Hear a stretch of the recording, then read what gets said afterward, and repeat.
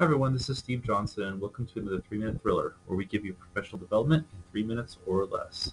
In today's 3-Minute Thriller, we'll learn how to create a link on an Acer desktop. I'm on an Acer right now, and let's say I want my students to have a link to dictionary.com. Well, the first thing you want to do is minimize the web browser by clicking on this button right here. And then go ahead, click on the URL. This is the URL or the website name right here. Go ahead and click on that. Make sure it's all the way highlighted. Now, if it's not highlighted, if you just see the cursor blinking like that, you can click on Control A, and it'll highlight all the text within this text box right here. So once it's highlighted, click on it, hold down the button, drag it to the desktop, and then let go.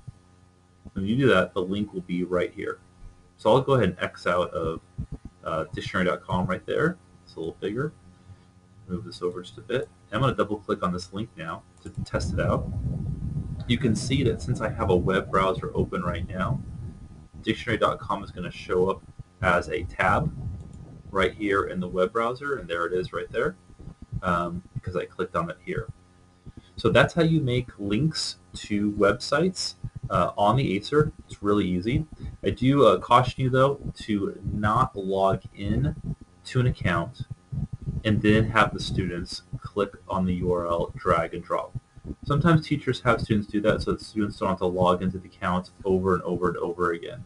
But the things that are kind of bad about that are, number one, it's not very secure. If someone else gets access to the laptop, they can get into the student's account. And number two, when that's done, once the computer is turned off, we found that if you put a link on here to an account that's already logged into, all of these right here, all of these links disappear. They just get deleted. So that's something you want to probably stay away from so that you can keep all these links here and keep the account safe for all your students. Thanks for watching.